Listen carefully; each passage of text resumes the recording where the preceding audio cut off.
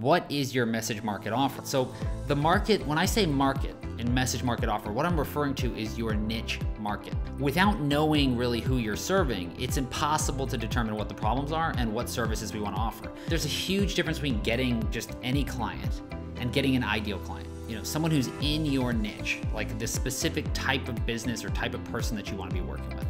The offer, this is your services. And really, what are we offering to the clients to help them? What are we offering to help them with the problems that they're having? We're determining what the services are based on our niche interviews, research, strategy sessions that we've done, and experience with existing clients. And with the message, once we've determined our niche market and their problems and designed a service, offering with our solutions, we really have to communicate to them in written and verbal form using our messaging.